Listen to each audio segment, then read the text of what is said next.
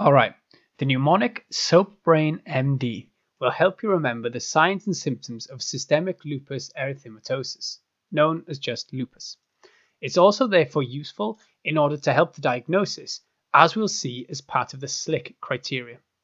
So SoapBrain MD stands for S, serositis, including pleuritis and pericarditis, O for oral ulcers, A for arthritis, which is typically a polyarticular, symmetrical and non-erosive arthritis. Usually this is in the periphery and it's the result of the involvement of the joint capsule, ligaments and tendons.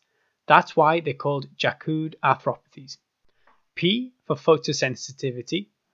B stands for blood, and this includes pancytopenia because you can have anemia, thrombocytopenia and leukopenia. R is for renal damage. A is for autoantibodies, specifically the anti-nuclear antibodies. I then is for immunological, which includes the anti-double-stranded DNA antibodies and the anti-SSA or SSB antibodies. N refers to neurological, and this can include central nervous system problems such as psychiatric manifestations, including anxiety and psychosis, and also things like seizures. While the peripheral nervous system can also be affected through peripheral neuropathies.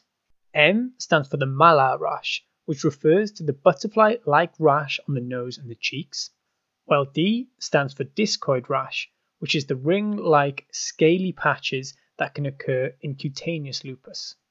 If you know this mnemonic, then you're nearly there for the SLICC criteria for the diagnosis of lupus. You need 4 criteria to be fulfilled, with at least 1 clinical and 1 immunological criterion. Or you need the presence of lupus nephritis with anti-nuclear antibodies or anti-double-stranded DNA antibodies. So the clinical criteria include acute cutaneous lupus or chronic cutaneous lupus, oral ulcers, non-scarring alopecia, which is a diffuse thinning or hair fragility with visible broken hairs, synovitis, involving 2 or more joints, characterized by swelling or effusion or tenderness in 2 or more joints and 30 minutes or more of morning stiffness. Next would be serositis, the pleuritis or pericarditis that we mentioned. You can then have renal manifestations, neurological manifestations, hemolytic anemia, leukopenia, or thrombocytopenia.